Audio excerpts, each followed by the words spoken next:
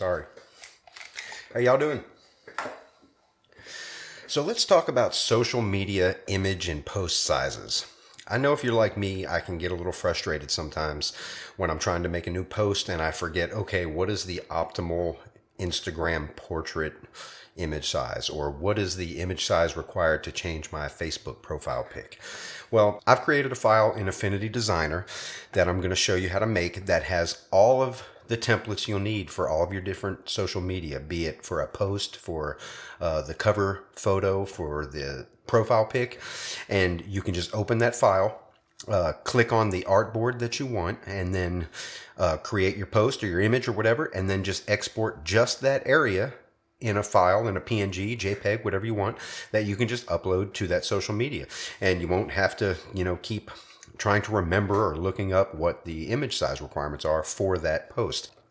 If you look at this Affinity Designer file I've created, it consists of a bunch of artboards. And if you're not familiar with artboards, those are like files within a file. So if I was to click on this artboard, Instagram portrait, you'll see it highlights over here, Instagram portrait artboard. This is its own little file.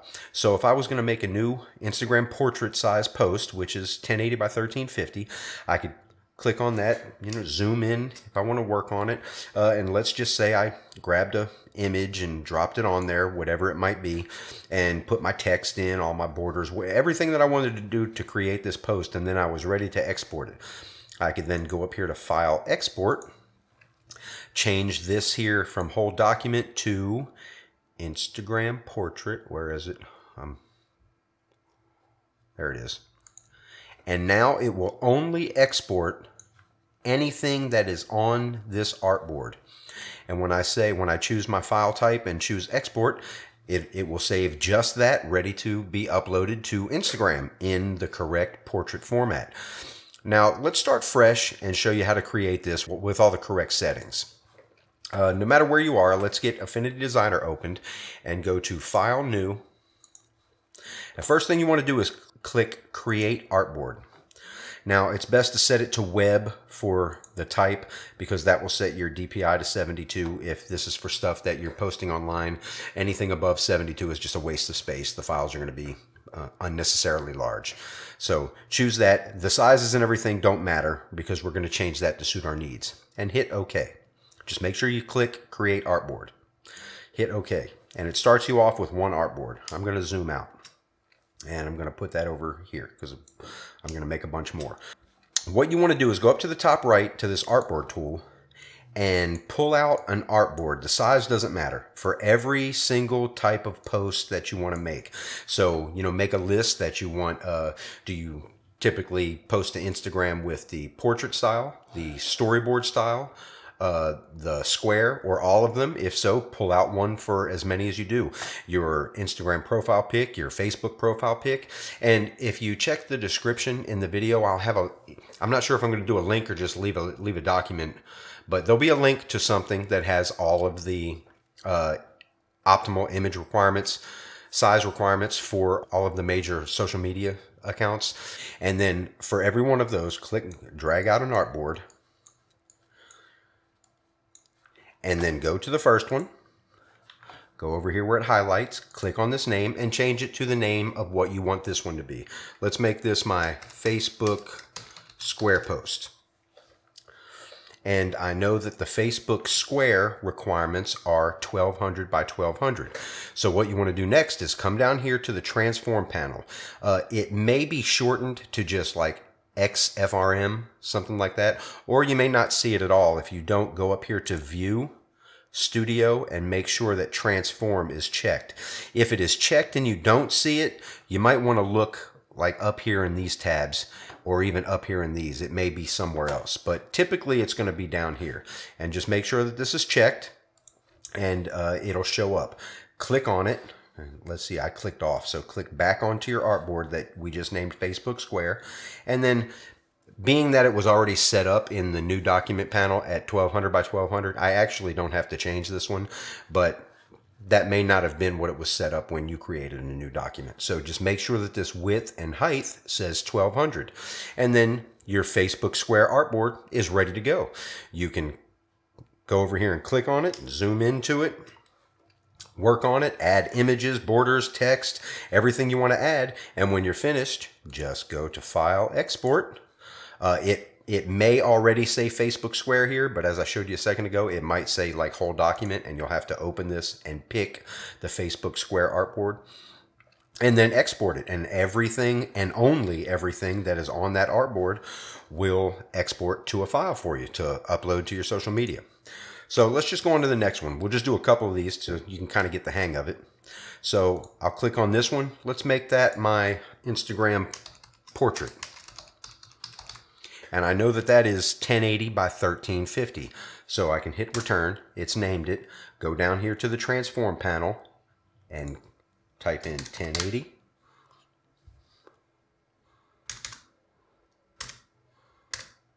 What is up with my fingers? Let's start over. 1080 by 1350. And now I've got an Instagram portrait artboard at the correct size, ready to go. That will never change unless you come down here and change it, but just don't do that. And then I can work on that one. Go to File, Export, export just that, and I've got a perfectly sized file ready to upload to Instagram in portrait form. And we can do another one. We'll make this one my YouTube channel banner. Now a YouTube banner is 2560 by 1440. So I'll go down here to 2560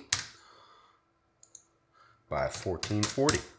And now I've got a perfectly sized YouTube channel banner. Now you can go to the select tool and you can move these around because some of them are going to get a little bigger. They're going to want to overlap stuff. So, you know, once you start sizing them up correctly, you can grab these and move them wherever you need them to be to properly fit. And basically do that for all of your different requirements. Choose it, click on the name to change it, hit enter, go down here and resize the height and width, and then it's good. And now let's go over to the completed one. Let me get that. I don't know why that's in there. And this is the one that I use because these are the ones that I typically have to create on kind of a daily or weekly basis.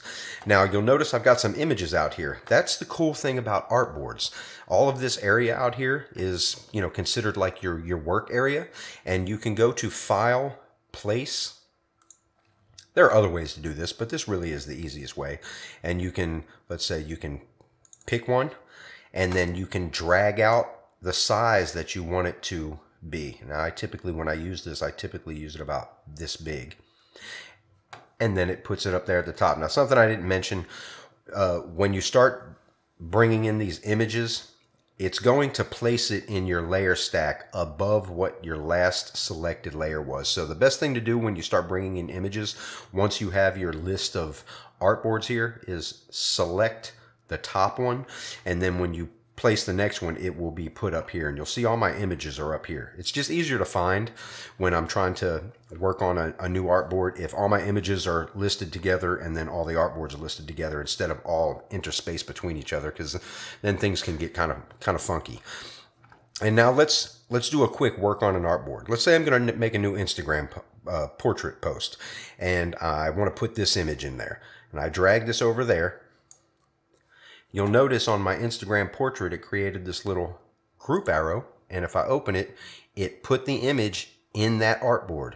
That's why when I export it, it will be exported with it. But something else, when you do want to bring images into your artboards, the best thing to do is click on it and hit Control-J, and that will create a duplicate. You'll see right here it created a duplicate. You didn't see anything because they're dead on top of each other, so you actually can't see the top one. But then when you drag it over, the original still stays there, and that way you don't have to keep pulling them back out there. Every time you add something to your work area, you want it there to stay so you can keep using it. So like I said, you decide I want to use this Affinity designer logo, Control-J, it made me another one, and now I can pull this up there. You can even add some text, like a title that you typically use.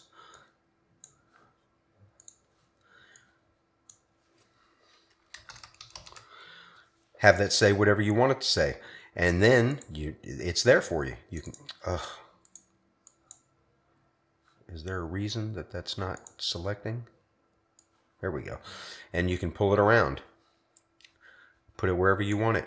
And then, you know, you want to Control J that to duplicate it and pull it over here and put it into your post. And then, you know, I'm ready to, I've finished this post. I'm ready to export it. Go to File, Export, IG Portrait. It's already set up. It's going to export all that. Choose your file type and hit Export. It's really as simple as that. Get your artboard set up, bring in some images that you tend to use a lot, and you're ready to go. Now, a couple other cool little things.